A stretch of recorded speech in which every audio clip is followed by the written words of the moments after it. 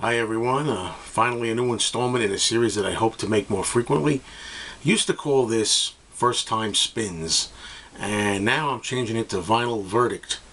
And I may go back to the old title or a new title. I don't know what the heck to call this yet, so I'm going to be going all over the place with this. So basically this is a series much like a Vinyl Survivor that Super West also does on the vinyl community. And I just basically listen to some records, and I have a stack of 4, 5, 6, something like that, and then just decide what I think of them based on the first listen. This is first impressions, meaning that of course later on the impressions can be different. Let me turn this camera around a little bit here. I like to have space to show the albums, and you know, sometimes first impressions are not the best. We come to either like a record's better with more listens or dislike later on. But this is the initial feeling. Okay, to start with, we're going to go with 2011 album. This is Adele, 21, her second album. And the reason why I even purchased this album in the first place was because I was in the living room and my girlfriend had some show on where Adele was giving a concert. And I heard that song that's on this album and leads it off. Is it Rolling in the Deep? And I really loved it. I loved the power of her voice. I loved the way she sang it. I thought it was a great song. And I said, wow, that was impressive enough to me to want to own that song. And then to go out and get the album and see what I heard of the rest of it. So, I heard of the rest of it, what I think of the rest of it, excuse me. I have some notes here that I wrote on the side because it's been a while since I played it. Well, of course, first of all, I love her voice. I love the power in it. I didn't know until I did some research after listening to the album that, you know, she writes her own songs, which is great. That's a big plus to me. And she seems like a real great talent. This is a good album. I enjoyed the album on the first listen. I think it's going to reward even more with future listens. I think the opening track, Running in the Deep, is the best song on it. I also found out from my research that she was having problems in a relationship that she was in with a boyfriend, and they broke up, and there's a lot of, you know, lyrics reflecting that. So I couldn't really get into the lyrics because on this first listen, again, I was listening in this room where I have a neighbor, and he was home, and I was listening to it kind of quietly, so I have to play it again to really get into the actual words, but I like the overall sound and music and the feel of it. I could like name some of the songs I jotted down, you know, that I liked. I mean, Rumor Has It, Don't You Remember, Take It All, I'll Be Waiting, you know. Basically the whole thing was pretty good, you know. I also think it's pretty interesting to consider that I actually went out and bought an album that is, you know, fairly new, and it just happens to be, of course, no surprise, in the U.S., the longest top position for an album since 1985, which is about the time I started getting disinterested in music. So it just, you know, what does that tell you? I mean, you know, that I actually like an album, and it's a good album. It's said to be a good album. In the UK, it also is the best-selling album of the 21st century thus far. And it happens to be the one that appeals to me. Coincidence? Anyway, so I like this album, and I know it's going to only get better in future listings. I'm going to cheat a little bit for this one. This is a compact disc, which is not on vinyl yet. It's supposed to be out next month in August. This is the Monkees' newest album that came out, Good Times, and everybody that hears this pretty much agrees that it's a good album. I only listened to it once in the car. It had a little bit of this and a little bit of that. You've got like a lot of more modern type of artists contributing to this to help out, and you've got Harry Nilsson contributions, and some stuff is old. It's like something old, something new, something borrowed, something blue. I mean, you actually got Davy Jones, who passed away, making an appearance on this album using an old song that I found out has appeared elsewhere before in the Monkees, but I think different mixes, and they've added new things for this. I didn't know it had been around previously before this album, but so you get Davey actually making an appearance here, which is good. Some of the songs I liked on the first listen: You Bring the Summer, my favorite song on here, You Bring the Summer. followed by She Makes Me Laugh. Those are two Mickey Dolenz vocals. I like the song Good Times. I like I Know What I Know, Mike Nesmith. I like Me and Magdalena. It's good all the way through. This is an actual good listen, and you know, I don't know if the Monkees are going to make any more albums. We always wonder like how far these older groups and artists are going to go. But if this is to be their last album, they went out really on a high note. This is recommended, and just about everybody finds that unanimous. So I mean, I think that's a good thing.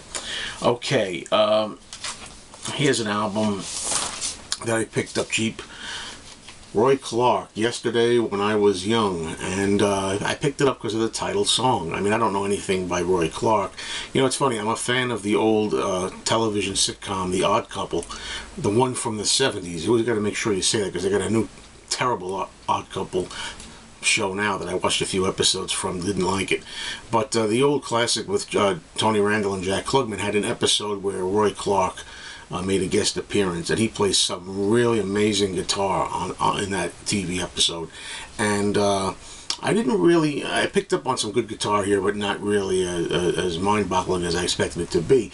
However, just for the title song alone, Yesterday When I Was Young, this was worth it to me.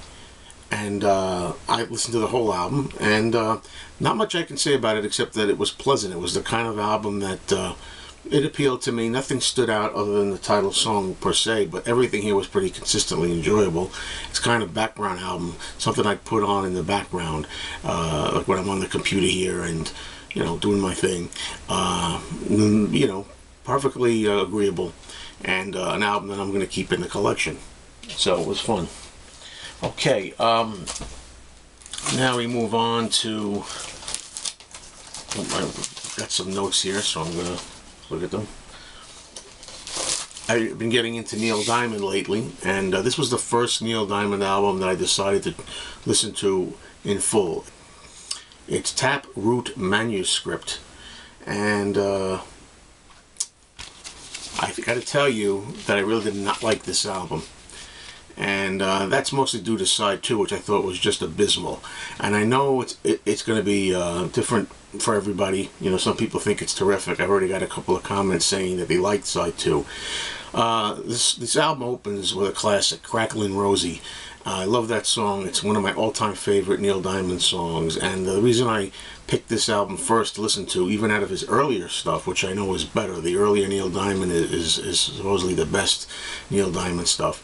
I just wanted to try something a little more unpredictable, and also my mom and my aunt had this album. I remember the cover, and Cracklin' Rosie is just a terrific opener, but that's where it ends. Now, I mean, side 1 had kind of, you know, what I call normal, regular songs on it. Cracklin' Rosie is fantastic. One of his best. Nothing on this album matched that for me. Although I thought that the song Free Life was okay. Cold Water Morning I didn't care for too much.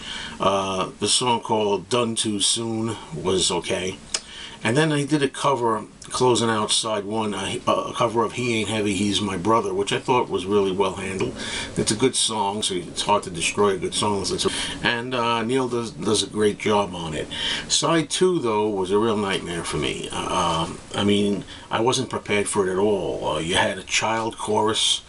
You had a song called I Am the Lion, which is probably one of the worst things I ever heard. I mean, it really mars this album.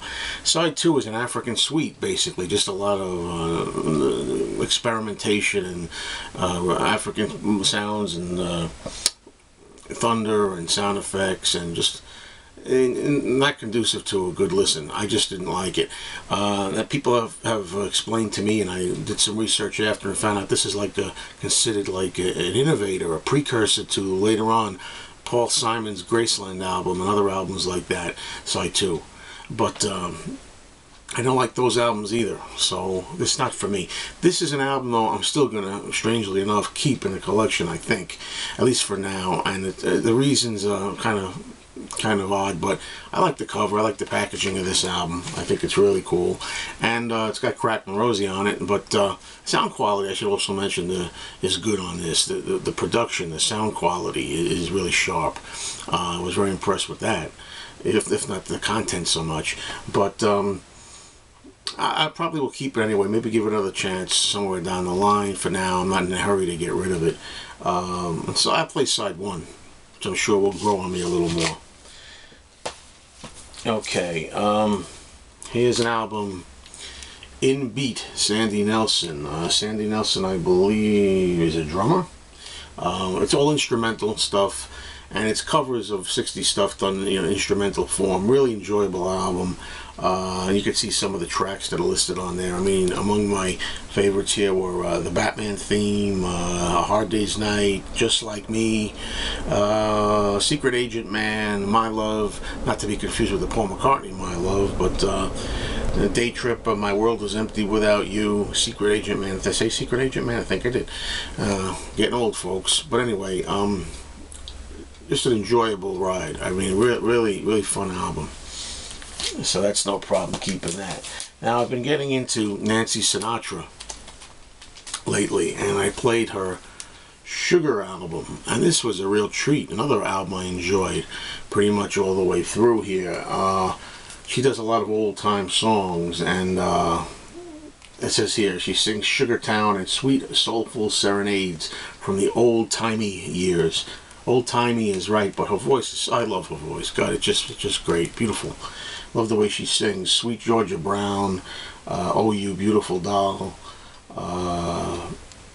Let's Fall in Love, Sugar Town, Button Up Your Overcoat, all kinds of old songs like that. What a cover, huh, guys? You know, I mean, I really like that cover. Good album. You know, I have a lot more Nancy Sinatra to listen to in my collection. This was a real joy. Okay, I have Meet the Supremes. I believe this is with a different cover. I mean, the original cover, I think, was red, had them sitting on stools. But really enjoyed this album, too. It's another one where it's kind of early Supremes, and what really stands out about it is it's not just Diana Ross on here. You get the other Supremes singing, you know, Florence Ballard, I believe, and it's all the vocals sound a little different. If you know what you're used to from usual Supremes records, when you give this a listen, it's different. There's even one song here called, and I tell you, it's funny because I can't read it because in the back, I put the cereal box record in the back, which I bought probably the same day. It's a cutout record, and you can't read it. But there is a song here called Is it Buttered Popcorn? Is that the name of it? I'm going to take this all out here, and it's probably going to, after I go through all this trouble, it's probably going to be the name of it. Yep, Buttered Popcorn, which is supposed to be sexually suggestive. And I guess it is. But and this album's been a long time. I mean, I heard this, feels like a couple of months ago now. So, you know, that's why I'm going to start taking notes, too, because I do listen to my records. But the problem is that by the time I'm ready to do one of these videos, I don't have it fresh in my mind. I just remember liking this, being surprised, and thinking that for a Supremes fan like me, this sounded a little different because of the different vocals here and there. And another pleasure. So that was mostly, I think, a positive edition of this series, and I hope to make more. You know, it's usually months and months before I get to another one, but I'm going to try to play more stuff, and more importantly than that, remember it, write it down, and be able to have notes so I can prepare another video soon. Thank you, everybody, for watching.